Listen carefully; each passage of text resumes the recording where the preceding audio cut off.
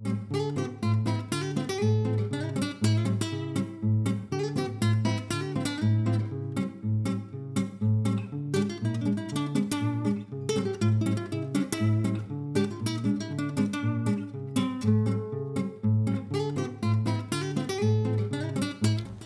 walk everywhere, so I don't know if that makes a difference.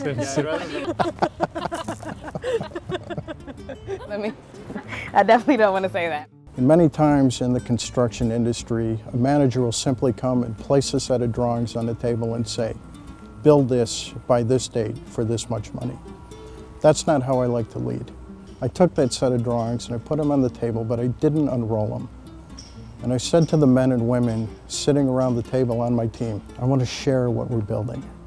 A performing arts building, it's going to have beautiful brick and earth-colored mortar, steep roofs, natural slate. And now let's open the drawings and see how we're going to partner to do this. And when I looked around the room and saw the faces, I knew I had them at the heart level. We had a Nurses Day party for nurses. Our operations manager was not here, so it was just kind of like my first time, and I was by myself, and it was just crazy.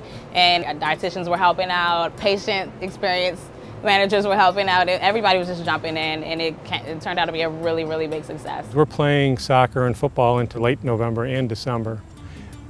In 2014, we had snow, and it fell the morning of a NCAA tournament game.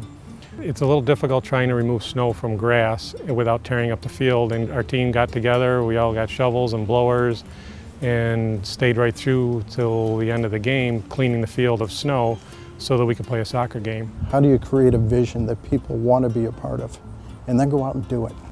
That's a piece that I love. That's why I've worked here since 1996, and that's why I'll continue to work here. It's a great place to be.